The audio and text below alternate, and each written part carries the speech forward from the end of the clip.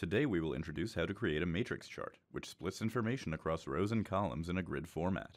It is a powerful comparative tool, which provides a quick glance of trends over time. Matrix charts are a great way to identify patterns in your data quickly.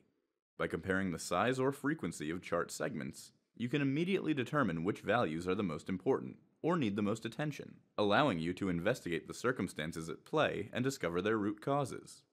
Looking at multiple charts at the same time lets you identify any differences between them, which can reveal the variables affecting that data.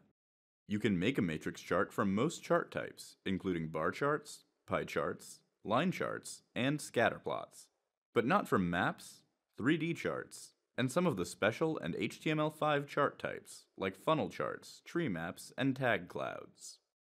Begin by creating a simple chart. Next, choose the fields that you want to use for the matrix rows and columns. These fields can include those already in the chart, but may lead to some repetitive information. To add matrix rows, drag a field into the rows field container. Each value in that field becomes a row in the matrix. To add matrix columns, drag a field into the columns field container. A matrix chart can just have rows or columns, but a true matrix chart requires both for cross-comparison. A version of your chart will be created for each intersection. Here our rows represent customer country, and our columns represent sale year. So if we look where the 2013 column at Australia row intersect, we can see sales to Australian customers in 2013. Intersections with no data are blank. Here we see that there were no sales to Argentinian, Australian, or Austrian customers in 2012. A quick glance suggests that the Australian customers tended to buy more media players in 2013, but preferred stereo systems from 2014 onward. Try different options to see what setup is best for you.